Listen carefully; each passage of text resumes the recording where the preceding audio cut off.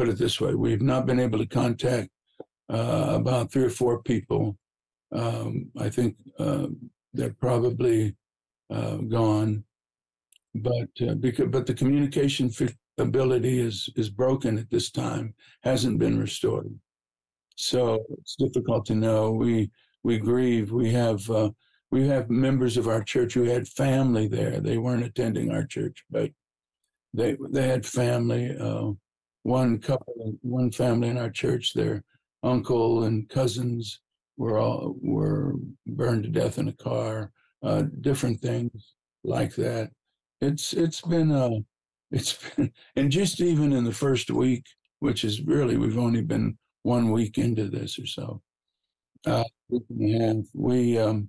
There's been some wonderful things that God has done in spite of the tragedy.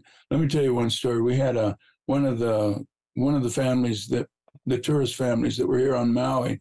Remember when this thing happened, the government had them all leave their hotels and put into a shelter. So we had a Muslim family that came to our church, and he said, "My religion doesn't do this. We love what you are doing here. We want to love your God and give toward this ministry when we return home."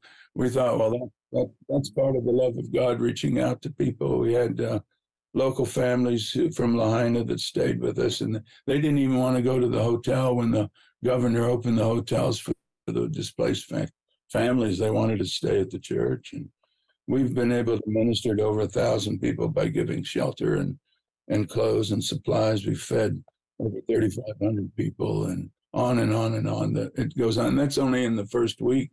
So it's a big deal. God's doing something. One of the interesting things is we received thank you notes from people that were here, and they were from the mainland, and they were dropped off at the airport because they had to leave, but they didn't have flights.